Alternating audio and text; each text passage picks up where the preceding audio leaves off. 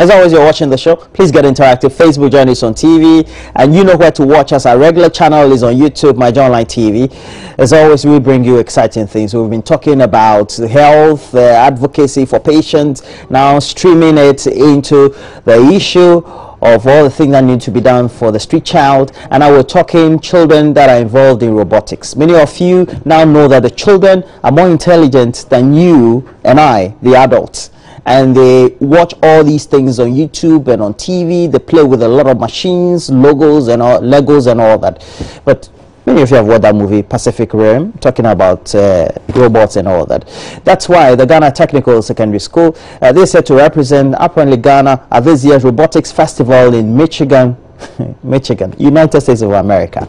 And ahead of that, we want to have great conversation with those children and their patrons who will be accompanying them to Michigan, United States of America.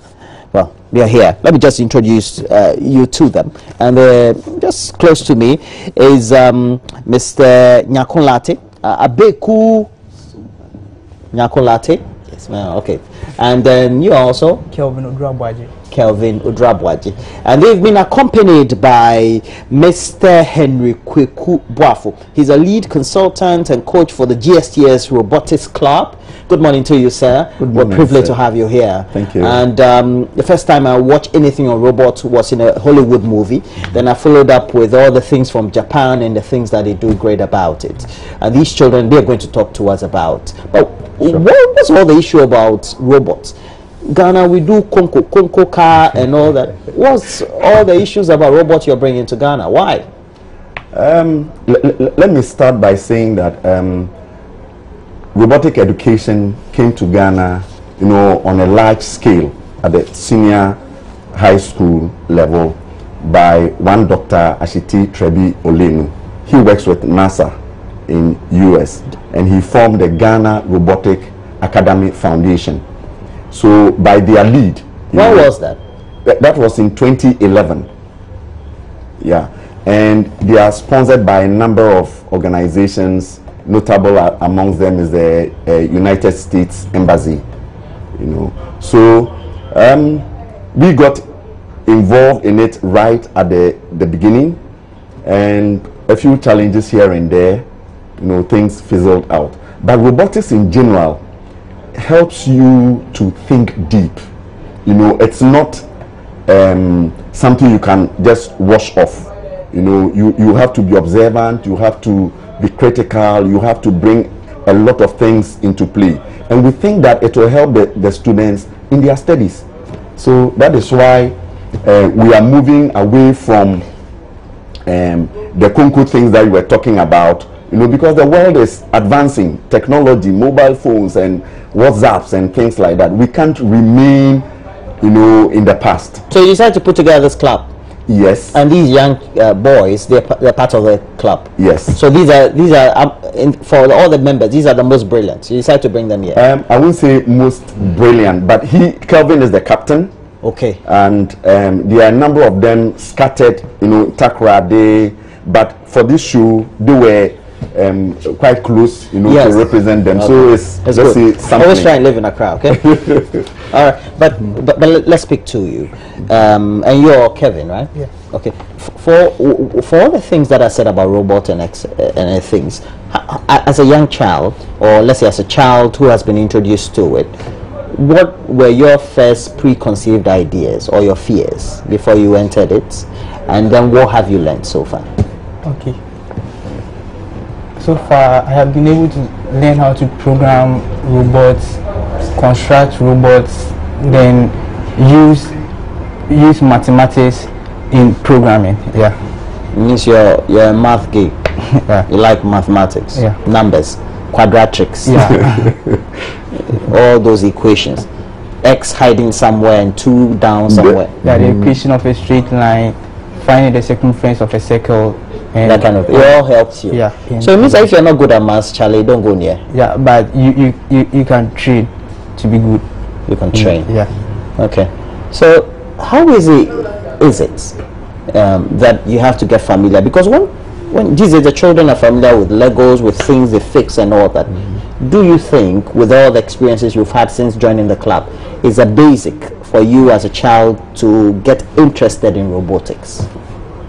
Well, I believe that children already are into the use of technology, and the world is also rapidly getting involved in technology. So I believe that as students engage in robotics, even children at their very young age, as they engage in robotics, as they study, they can get used to. Yes. Another example, let's say, is that of Gauss. He was a Swedish also. Scientist? Yeah. Yes, a scientist. At the age of 8, his teacher asked him to, he was talking in class, and then as a form of punishment, his teacher asked him to find out how to add from 1 to 100. And then at that very young age, he found out that, okay, what if the teacher asked him to add up from 1 to 1,000?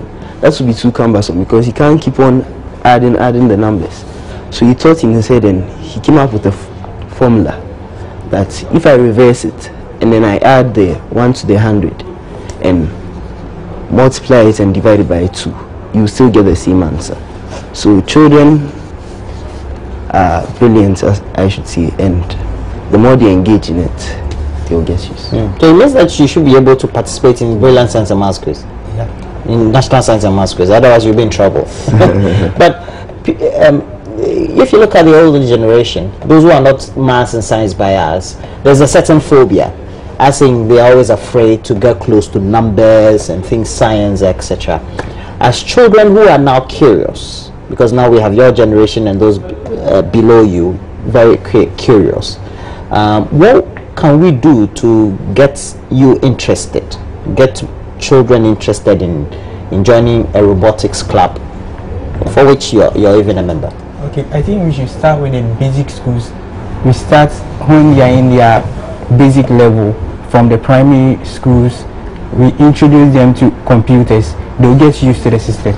Yeah. So I should give my laptop to my two sons? Like you introduce them to it. They'll mess up my files. Yeah, you can get one for them. Yeah. Okay. So can I add? Yes, yeah, you can. I remember when we first had to compete at the 2014 national competition in Accra. They've done it in Ghana before. You have a national yes, competition? like I said, GRAF is responsible. That's Ghana Robotic Academy Foundation. They organize the national competitions, even the international ones. They are the organization responsible for it. And they sent word to us that, look, you guys will have to come to Accra because we didn't get schools in Kumasi, registering in large numbers. So if we came to Kumasi for the competition, it was going to be competing against yourself. So we had to go to Accra. And you can imagine the interest. The children just love to travel. Some had never been, to Accra, the capital. Then I made it a rule. There are basic things you need to know. Equation of a straight line, to use them in the calibration of your light sensors. And then there was this class 3 girl, his daddy came to me, apparently the headmaster of the school. How do you expect Ohima to, and I said, well, I think I can relate, because I wanted to ask you, how do you expect my 8-year-old? Yes, and I don't limit children. So what I said is, well, if Ohima cannot understand the equation of a straight line and apply it, then she cannot go, because that is what we are going to do. Will you believe it? The elder brother taught Ohima how to calculate, find the X and Y, the gradients and all that, and she was able to calibrate the light sensor. So if it was left to you and I, we just, oh, she's a small girl, and what do you expect from her? Don't limit the children. So they have such clubs around the country? Yes, there are few, because of the challenges. So apart from GSTS, which other? Oh, there are number of schools. Number of schools fall in the category of few. Prempeh College has a robotic club. Opukuwari Secondary School has it. Wesley Girls, St. Louis had it. They still have it. St. James, in Accra, Presec. The big schools, only the big schools.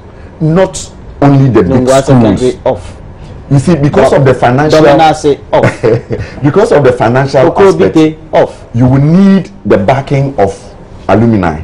So or the PTE. stronger your or PTE, the stronger the alumni, you know, the more. It's because it's expensive. It's expensive. All right. So, what have you enjoyed most? Being a club, and how do you feel coming to participate in that competition or the seminar or whatever it is in the United States? Well, I would say that mostly in the club, I've enjoyed learning how to program. And is it like computer programming? Yes, please. And the building of the robots, you have to think critically. It involves teamwork, so you have to learn how to relate to the people around you, and also you have to brainstorm. You have to research, do more research to find out better solutions to the problems you are faced with. And you too, you're the boss, you're a team captain. Yeah. So how do you rally around your people? And now that you're going to participate in the Robotics Festival in Michigan, how are you looking forward to it? First you rally the people, and then now you participate in the program. Yeah, we have to come together and have an idea how a robot is going to be, like our final design, and how we can make it in the competition. We are always interested in winning the competition, not just competing. Yeah, I say. So you have a winning spirit. Yeah. So they're going to participate in the festival, and that's your last comment. Okay. They're participating. It's not necessarily because they are winning, but because you want people to be exposed and to learn as well. Yes. They're going to see the Abrofono. They are good. Yes, they are. So when are they going? Actually, we are praying to have the nod to participate, because we have the visa. You know, we are praying, and we are hoping that we'll be given the nod by a U.S. embassy. And if that is the situation, we would want to leave around the 15th of May. You know, the competition is between 17th and 19th, and then we'll return the next day. I've enjoyed the conversation. I want to get my children and the schools around interested, so I'll talk to you later. But I've had in the studio Abeku Sumpa Nyakunlati. Good morning, and thanks for joining me this morning. Kevin Odrabwaje is the team lead.